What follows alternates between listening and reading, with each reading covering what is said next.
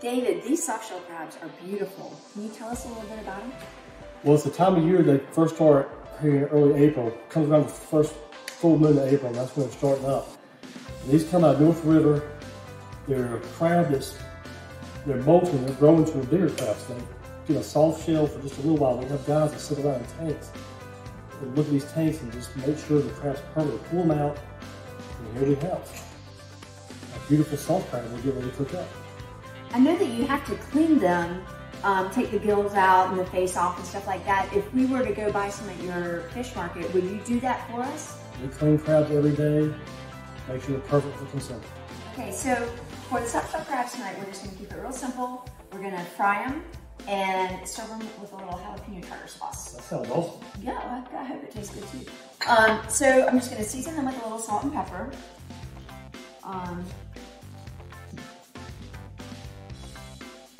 I've never done this way. This looks pretty simple to do. It's easy, and this is just half flour and half cornmeal. And we're just gonna put each crab in there, turn it over, give it a good coating, and then shake it off a little bit. Get all the excess flour off. I don't like a whole lot of breading on my fried soft shells, so we're just gonna dredge them in this once. But if someone likes a little heavier crust, then you can take your crab, dredge it in the flour and cornmeal, dip them in milk, and then drop them back into the cornmeal and flour and do it again, and then you get a heavier coating. That makes sense. But this is just going to be real simple and easy. I'm excited. They look good. Oh, good. I think they look fabulous. I can't wait to eat them. They were crawling around an hour ago. All right, so if you like a crispier crust on your crab, you can just dip it in some milk and then dip it back in the breader for a thicker crust.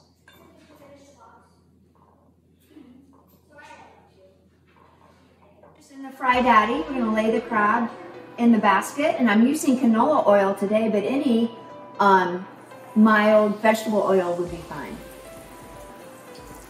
Starts bubbling, and then you hot enough. It's about 1.5 minutes to 2 minutes, of course depending on the size of your crab. But when the oil starts to quiet down, your crab will be ready. All right, so this is our double breaded soft-shell crab. It'll be interesting to have a comparison.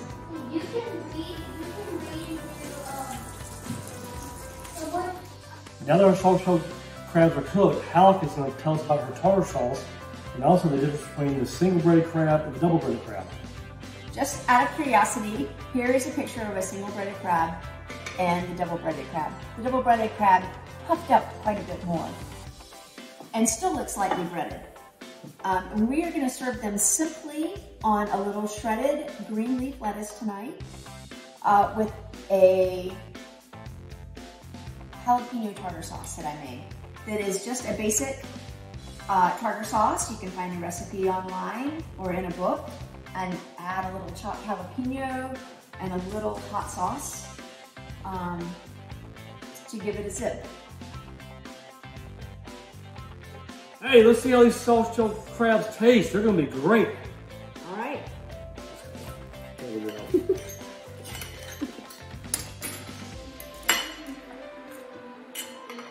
They are great.